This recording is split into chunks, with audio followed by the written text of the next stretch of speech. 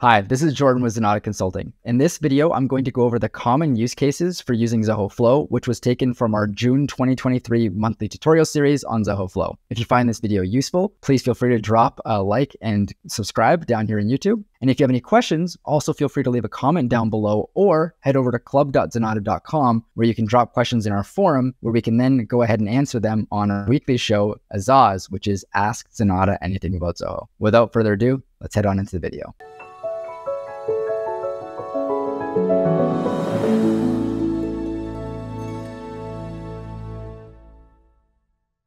I want to talk about why you would use Zoho Flow as an if this then that tool. What are the common use cases you'd actually solve with this from a business perspective? You can kind of break these into two main categories: passing data between Zoho apps or passing data from a third-party app to Zoho. And I guess you could also have a third category of passing it from Zoho to a third party as well. So if we look at the first use case of passing data between Zoho apps, the first question you'll commonly ask is, why would I need to use Zoho Flow to pass data between Zoho apps when most Zoho apps have their built-in default integrations together? The answer to that is simply that the built-in default integrations are great and definitely use them if they suit your use case, but sometimes you will have a use case that falls outside of the default integration. A great example of that, and the one we very commonly use it for, is Zoho Forms and connecting it to Zoho CRM. For those of you who are familiar with Zoho Forms, when you build a form in that form builder, you do have an integrate button that allows you to go in and integrate it directly to CRM. What that allows you to do is create a single module entry inside of CRM. So for example, you could have a form that just creates a lead or a form that just creates a contact. But what if you needed it to do more? That's where Zoho Flow is going to come into play.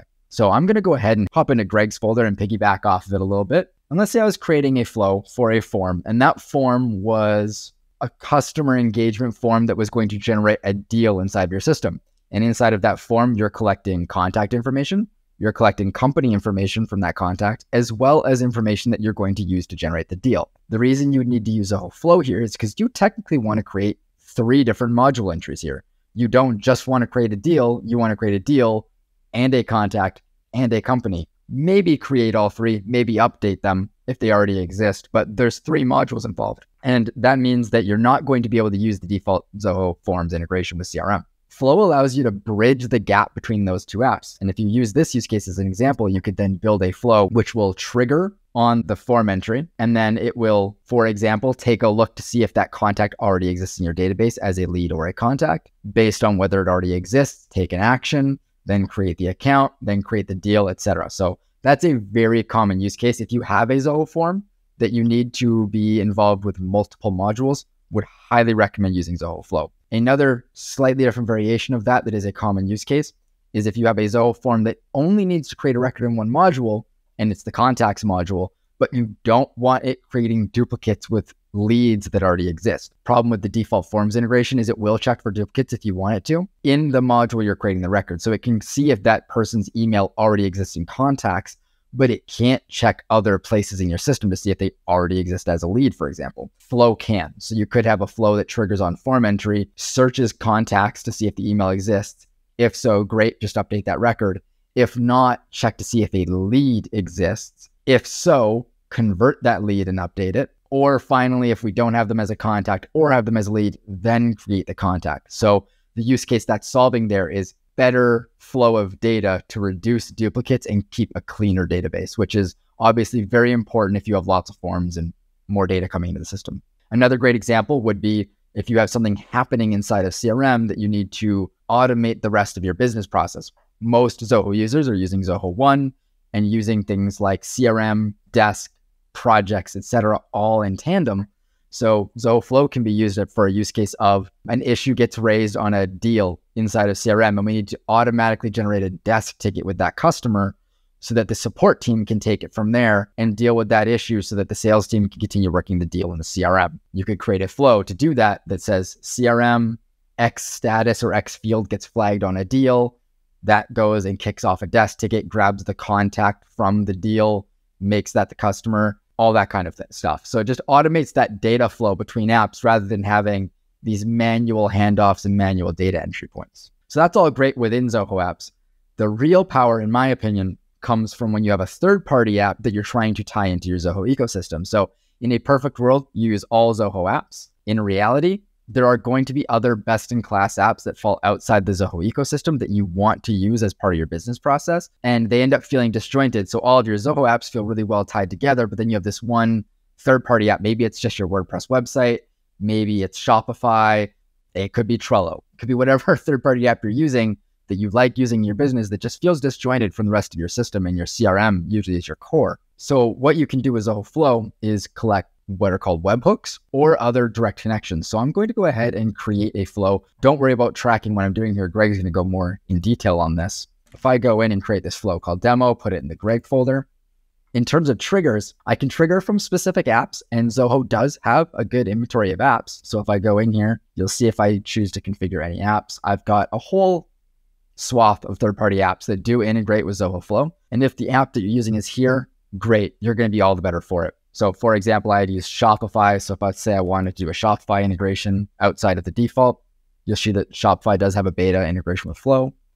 And so I could click that. And then if that app exists, I can use triggers like carts abandoning, carts updating, checkouts being created, etc. So it's all kind of pre-built here, which is awesome. That's the ideal. Ideally, every app you use just happens to have a default connector inside of Flow, and you're just off to the races. In addition to that, though, you can use webhooks.